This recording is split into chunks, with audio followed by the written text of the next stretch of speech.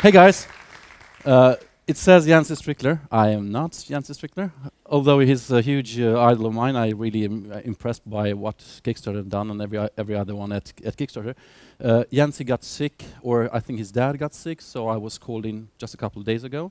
And Jansi, he is the co-founder of Kickstarter, which is a huge crowdfunding platform, and I am the co-founder of Funded by Me, which is a not as huge, but probably as important crowdfunding platform for Scandinavia.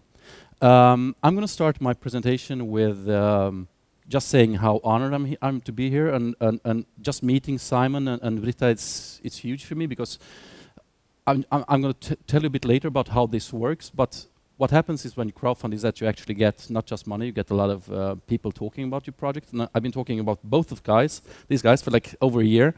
They didn't know that because I met them the first day today. So I'm happy that I'm here. Let's start with the first slide. So crowdfunding is a new phenomenon. It started a couple of years ago. Like the word in itself, it's not even 10 years old. But the act of crowdfunding is nothing new, and this is something that we've done for generations, for like I think thousands of years, because we always worked together, we always did stuff together, we always pitched in. We, as you know, we built churches, bridges, cities, companies, based on the fact that you have a goal, you have something to do, and then you cut it up and try to engage people, which either invest in you with time or money. So crowdfunding per se is nothing new. What's changed is that we actually have new tools. So in the early days when we were crowdfunding, like in the 70s or even for 5,000 years ago, everything was local. You could only work on a local market because you couldn't reach other continents or other cities. It was really hard to crowdfund. Like if you wanted to build a church, for instance, or any project, it took years if you were lucky. But the thing is, and what's really, really amazing, is that we are living in these days. This is today. And I tell a lot of people all the time the fact that we actually are living in the future. We are using the devices we dreamt of. I'm 34 years old, and I couldn't imagine that I could live this kind of connected life, that I could meet people throughout the world. And I couldn't even imagine that I could do the stuff that I'm doing today. So you know what? Welcome to the future. Let's do something about it. As you know, ideas spread quite easy, and what we can do today, and what we are doing with crowdfunding, is that you basically have an idea, you try to boil it down to something really interesting or really well told, and you put it to the internet and ask people to be part of it. And being part of an idea is not just collecting money for rewards. It's basically asking people to do something for you. And as you know, ideas travel really fast throughout the globe. In a couple of seconds, we can reach people in India, America. We have friends everywhere.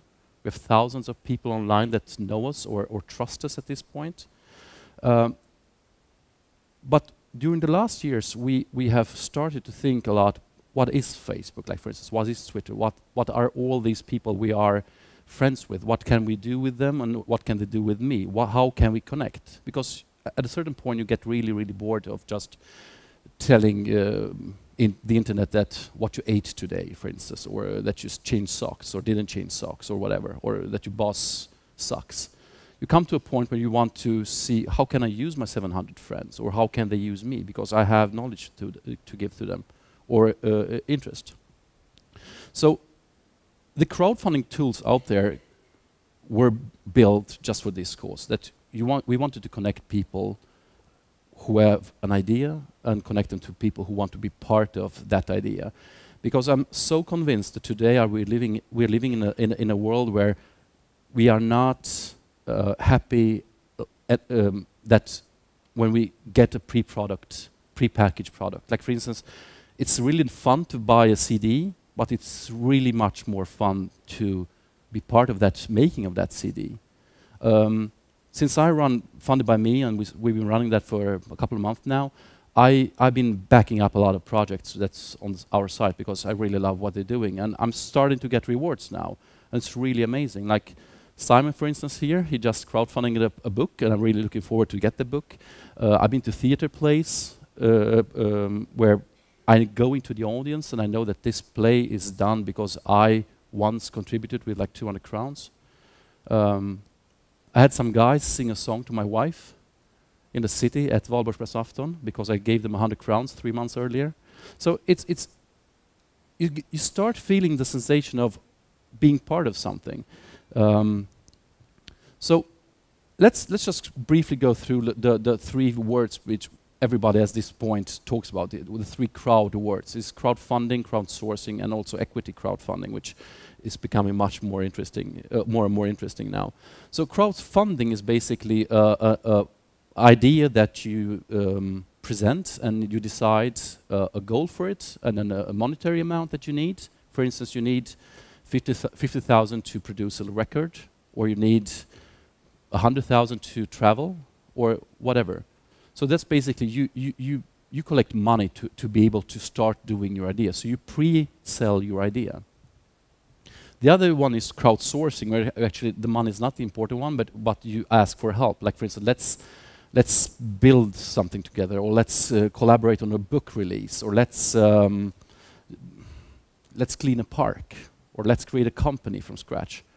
Or like Foursquare, let's create a story about our lives, which everybody can take part of. So that's crowdfunding.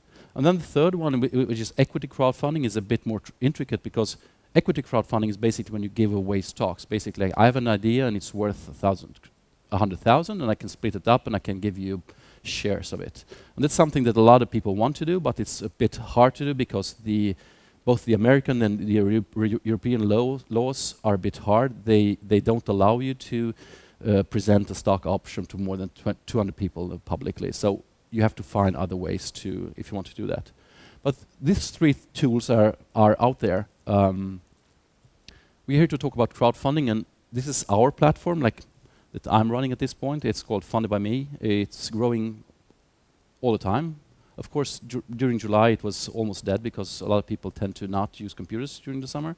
But now it's exploding in again, so I'm really happy. But I'm not here to talk about that. I'm really here to talk about this. And this is actually a list of all the crowdfunding platforms at this point. So it's not about which platform you use. It's basically how you use it and how do you interact with your audience. And that's really interesting, because all the audiences we are having are different. Some are global, some are local. I think Simon's audience is fully global, but if you do something in just this city, it's not interesting to connect to the rest of the world. Or if you, for instance, work with film, then you should use a crowdfunding platform maybe focusing on film in your locality. So you have a long list. And just to finalize a bit this era that we are in, a lot of really smart people have been talking about the rise of the social and creative class, which is basically scientific approach to the fact that we are not being able to compete with India and China and other countries on how to produce stuff. We can't, every company is putting their force in different countries, which are a lot cheaper, but what do we have instead? And what we have is a lot of creative power, a lot of social power, and basically we know how to use a lot of the new media. So this is something that we can do.